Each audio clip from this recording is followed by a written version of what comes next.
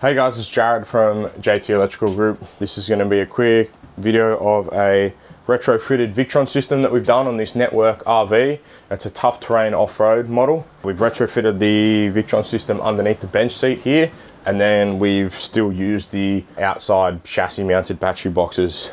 The van has 600 amp hours of lithium, so two 300 amp hour lithiums, two 30 amp solar controllers for the 5 200 watt solar panels on the roof, a 50 amp Victron DC charger, 12 3000 multiplus, so 3 kVA inverter, and a 120 amp charger, and the Serbo GX Mark II with the 7-inch screen that we've retrofitted up onto the wall of the van. So we'll give you a look.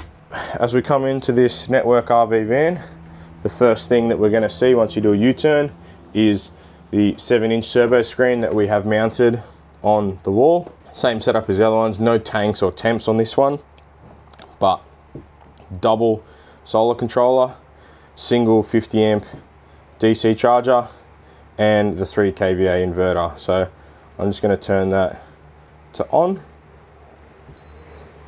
That beep was the aircon getting power, and now we can see, yep, our inverter's on and the AC input's gone because we have disconnected that for the moment. Now underneath the bench seat, you'll see here is our retrofitted Victron system, 3 kVA inverter, 50 amp DC charger, 2 30 amp solar controllers, Serbo Mark II, MIDI fuses, circuit breaker, grounding points, and then all our AC work as well. With the heaviness of the multiplus, we did have to beef up the back wall a bit, just keeping it in with the factory screw plugs.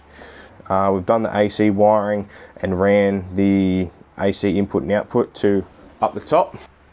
So we've got 2 circuit breakers up here, one's AC input and one is for the aircon. So at the moment, all right, we've got the inverter running.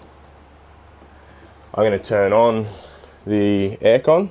Okay, so now we've got the aircon on 30 degrees. So we'll wait for the wattage to go up. It should be over 1000 watts once it's fully cranking. So we can see the aircon slowly using more and more power, pulling roughly 80 amps off the battery system. Now, I know that's going to go up a little bit more still, the wattage of that aircon unit, but I'll turn on the kettle. Okay, so now that kettle is also going to be running. We're pulling 2800 watts and 300 amps off the battery system. Now, while this is all running, what I'm going to do is turn on our shore power, and then we can watch what it does once it flicks over. So the multiplus has just flicked over, still running both the aircon and the kettle, but we have additional power that's not being used from our mains power input, so we're still charging at 18-19 amps. Okay, and we're still running the kettle and the aircon, and we're still getting charge in. Now it's up to 20 amps. Okay, if I turn off the kettle, that charge will go up to north of 100 amps now, and the aircon is still pulling 1000 watts. Obviously you're limited here with your grid of what you're plugging into, but that's the biggest perk of the Victron Multiplus. It's all automatic. If like everything's protected, so we've got an RCD protection here for all the power points in the van, and then we got an RCD protection up here for the aircon. These ones were factory, so we just rewired them, but they have stayed as is. But that right there is a perfect example of why we use the Multiplus unit. And on this screen, gives you a perfect reason, or a perfect layout, I guess, and you can see exactly what's coming from where, charge-wise. So we'll charge these batteries up now for the customer, as they're going to pick it up later today. So the battery's at 100% when they pick it up. Now, to keep the solar system compliant with the AS3001 wiring rules, the solar controller that used to be in the van was up here. So we've now replaced that and done our 2 solar isolating switches. So he's got 2 strings up on the roof. One solar string is 3 200 watt panels.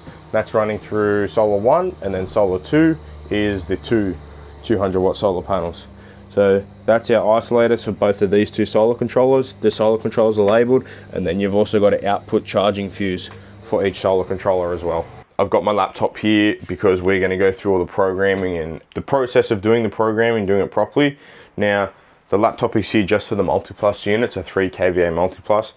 That is because I have to use a specific Victron adapter to then bring it up on my laptop. You can't do the multi-plus through your phone. And then we've got a specific Victron Professionals password that we have gotten from Victron Professionals specific to us for the multi-plus. Now, you get a whole lot of these with the Victron gear, which basically gives you serial number, part number, Bluetooth pin code, which I'll end up changing anyway, so that I change all our systems so that all the pin codes across the whole Bluetooth app, everything's the same, and we have a specific pin code that we use for every system so that we know that we've touched the system or we did the system and no one's reset any of the devices since then. DC charger, 2 solar controllers, we've got a smart shunt outside at the batteries, like I said, the multi-plus, we've got the Servo GX Mark II inside, and then the Servo GX screen. Now this is still running the old user interface, so I'll connect it to the Wi-Fi now, update the software and update it to the new user interface.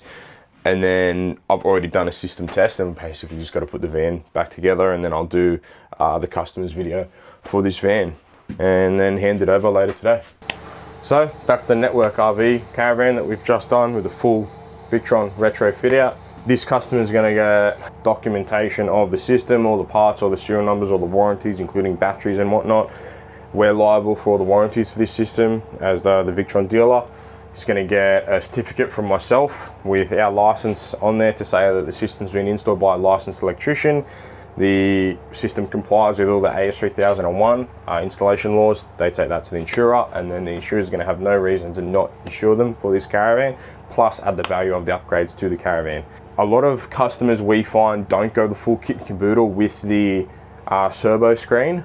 I highly recommend it because, as you can see, it gives such a nice layout, and if you do ever pre-sell the van, the customer that's coming to buy the van can see that, okay, sweet, we know the electrical system's covered, it's been done right, we can see everything on one screen, all our inputs, all our outputs, we know it's going to be fine, and it gives the buying person confidence as to what they're buying is been done correctly. If you are buying a second-hand van and it has a system like this, ask for the electrical certificate, okay? So I give our customers complete permission to give our electrical certificate to someone who is going to buy the van, okay? It adds as a resale value, and then I'll upload a personalized customer video for this system and a troubleshooting, which then they can send to the person who buys the caravan as well. He's got 600 amp hours, it could go a little bit more, but he's got a lot of solar on the roof as well. He's got a kilowatt solar, so with the 2 solar controllers, he's not gonna be losing any charge as such, unless he's using, I don't know, cooking for a small family and